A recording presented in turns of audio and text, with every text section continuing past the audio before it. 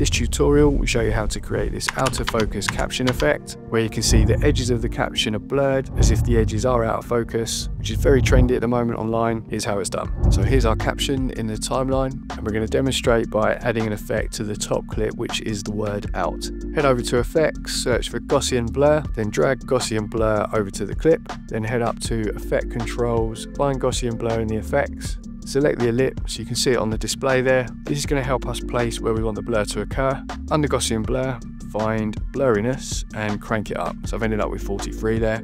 And then it's just a case of tweaking the mask. You can see it's got toggle points around the mask, and you can use the cursor to grab the edges, move it around, change the size, change the shape, and you might want to zoom in, so I use the scroll on the mouse to do that. Also, you can press down on the scroll and drag around to move the display around once it's zoomed in. And now that we've zoomed in, we can see that the edge of the blur is quite sharp. To make it more realistic, we need to feather the edge, so head over to mask feather and adjust the value. And now it's just a case of balancing mask feather, blurriness and opacity to get the look you want. You can tweak it about, but I've ended up with 38 for mask feather, left it at 100% for opacity, and 25 for blurriness.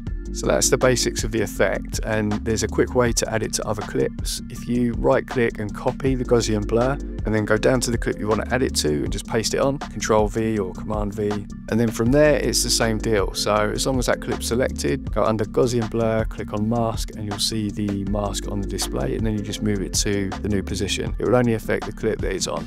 But there is another way, which will only involve one mask, but will affect the whole caption. So to start again, rather than pressing undo a million times, I can just remove the effects from the clips by grouping them, right clicking, going to remove attributes. I'll deselect everything that I don't want to remove, which is everything other than Gossian blur. And there's Lumetri color there as well. Don't know why that's there, but I'll get rid of that as well. Then press OK. And this time, rather than adding the effect to each individual clip, we're going to add it to the whole caption in one go. To do that, group the clips, right click, select nest, name the nest, press OK, and then it's pretty much the same process again. Add the Gossian blur to the clip and increase the blurriness, but of course the blurriness is in the middle of the ellipse and we need it on the outside for it to make sense for the whole caption. So back over to effect controls, click inverted here, which inverts the effect, so the blur is now on the outside. So now of course it's just a case of tweaking the mask, adjusting the blur, the feather, the opacity to get it to the effect that you want.